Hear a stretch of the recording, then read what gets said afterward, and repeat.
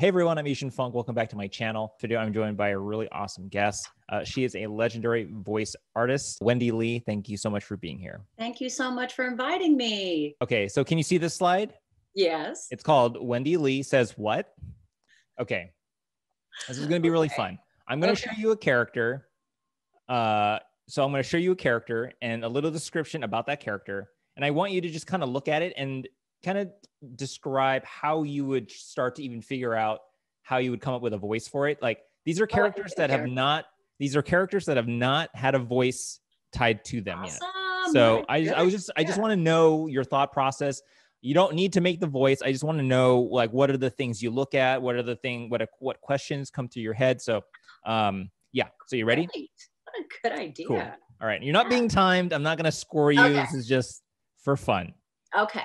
So this is old lady Faye Valentine. Okay. Old lady. Well, she was 25. She was physically 25 years old during the show, but she was actually 77 because she was cryogenically frozen, all that stuff.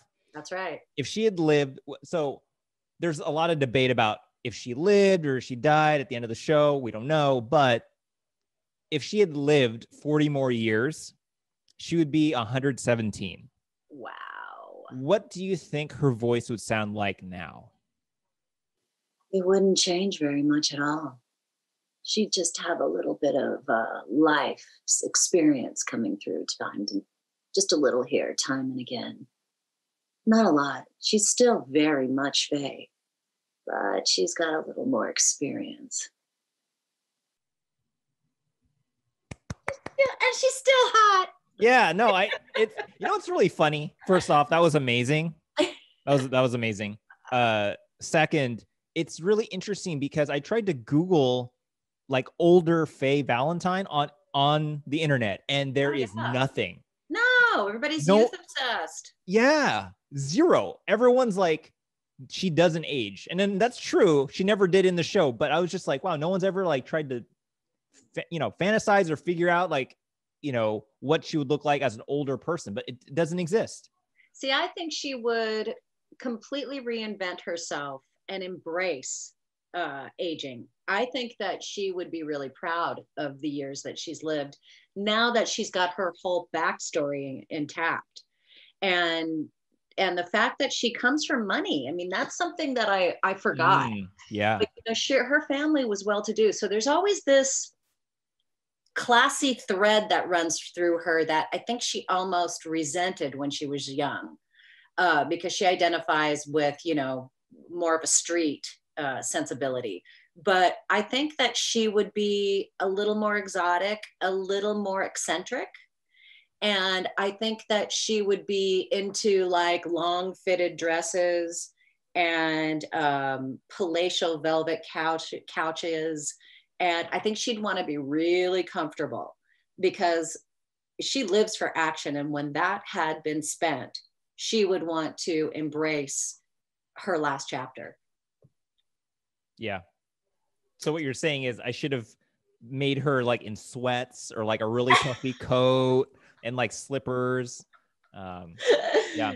Yeah, no, I think she would have an elegance that was just very that's right, akin to her, that would complement her because she's so stylish. Right, like, right. You have to remember her opera gown when she's, early in the series. That's right.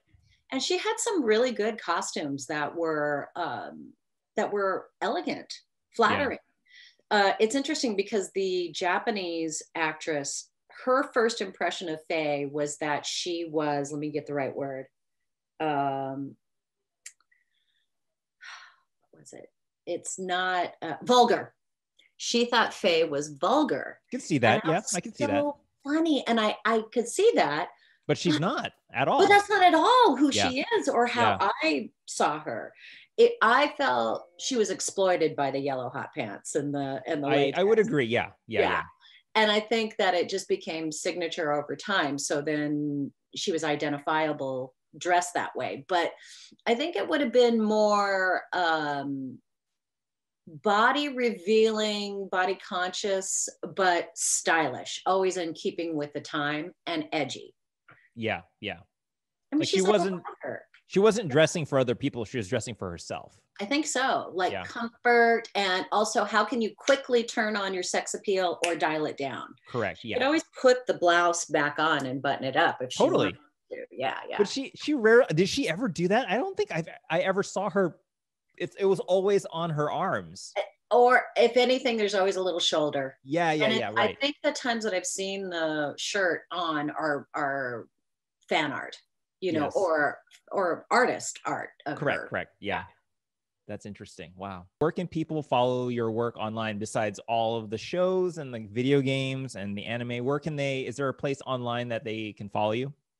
Oh, I just have Twitter, Wendee Lee VO, and Facebook is Wendee Lee -artist, and it's always all E's, WENDEELEE. Thank all of you for joining us. Thank you for caring.